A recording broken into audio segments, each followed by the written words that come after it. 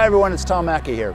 Now this week we're coming from the very far northern town of Tromso, way up in the Arctic Circle.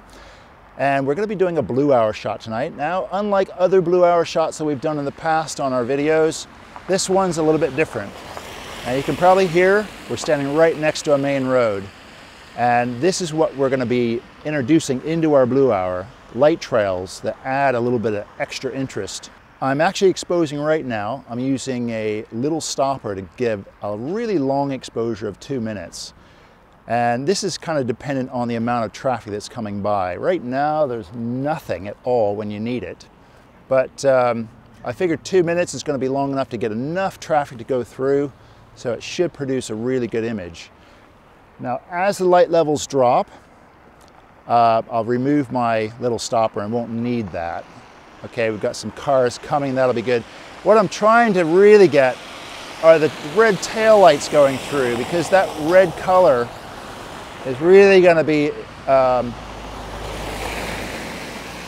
and the white, we've got a lot of white. The red really stands out a lot better than the white, I think. So the building that you can see behind me is called the Arctic Cathedral here in Tromso, and there's a few considerations that I have to make from this position. I've chosen this area because I've got this leading line of the car trails going through the scene, that's obvious, but also there's an annoying lamppost just to the left here, which I've placed carefully in between the bridge. Now there's the bridge going off in the distance. I want to keep that in the shot, but that pole is coming right down through the center of it, which will make it much easier for me to remove later in post. Now the other thing is the lighting. Now I'm right at the prime blue hour lighting right now. It's about a half an hour after sunset. And I have about a minute left of an exposure. And during this whole minute, I'm getting a lot of traffic going through, which is great. I really want to get a lot of those red tail lights going through. The other thing is the exposure. So I'm actually using, as I mentioned, a little stopper, but also a polarizing filter. What that's going to do is that will increase your exposure, which is a bonus in this case, so it doesn't make any difference. It's only adding to that exposure. But as you can see, you can start to see the stained glass in the side at the end of this cathedral, which is really beautiful. The lights are looking great. And I'm hoping, there's our exposures done. I'm hoping that is going to be a really good one. Okay, brilliant. It's exactly what I was going for. I love it when it turns out this way. So, whoa, if I don't fall over here.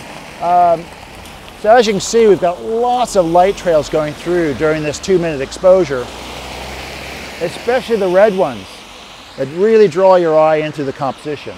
And it's creating that diagonal coming in from the edge of the frame, pulling your eye through the frame. You've got the cathedral off here to the right. And as I said, this lamp post, that's going to go in the post. So exposure-wise, what aperture would you use? Okay, I'm using it about f9, f8. I don't really need a lot of depth of field here. It's really the optimal aperture for this.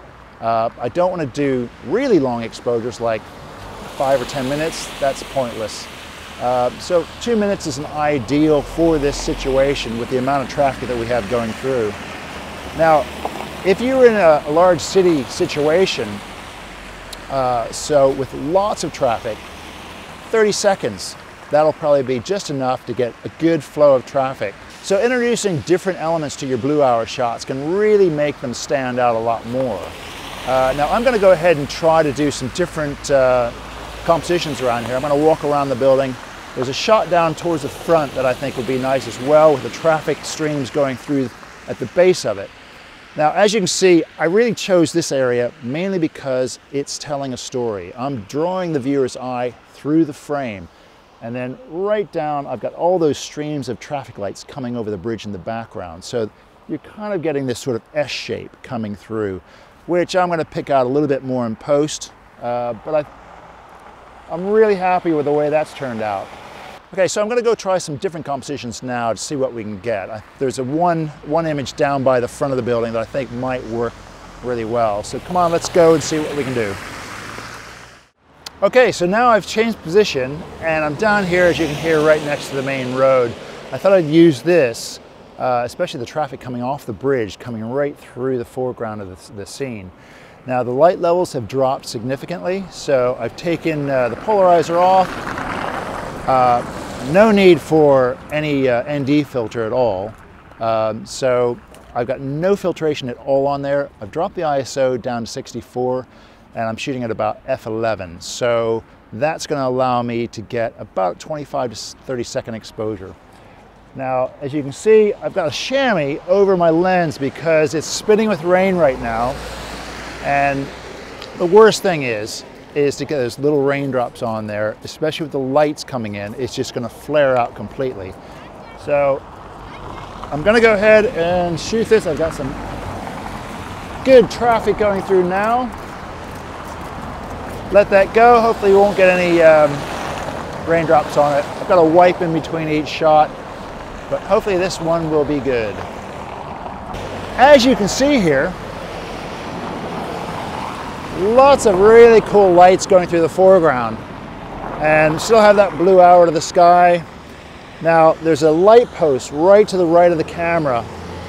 It's causing a little bit of flare coming in, so I've got to be careful with that. I can probably take that out in post, but I'm going to try another shot just to readjust my angle and hopefully get rid of that flare. I could maybe shield that with my hand as well. Always best to use black gloves when you're using that to shield. Okay, so the bus is going through the scene. As you can see here, it's not ideal because those high red lights cut right through the middle of the cathedral. So I'm going to go for another exposure without buses. I've got lots of traffic coming, so hopefully this is going to be the one.